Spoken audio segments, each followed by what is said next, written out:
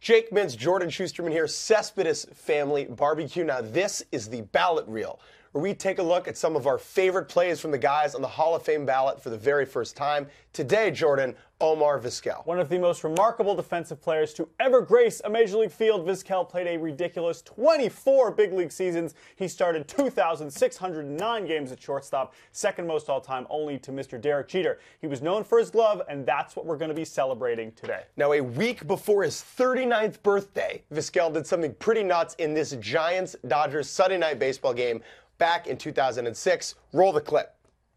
Kenny Lofton rolls over to second. Ray Durham flips it to Vizquel at short, and the 4-6-5 double play? 4-6-3. 4-6. No, that was 5. He threw it to third. So the thing about this play is you always see, like coaches always say, like, make sure you check third. Right. Except he did it in a game. Right.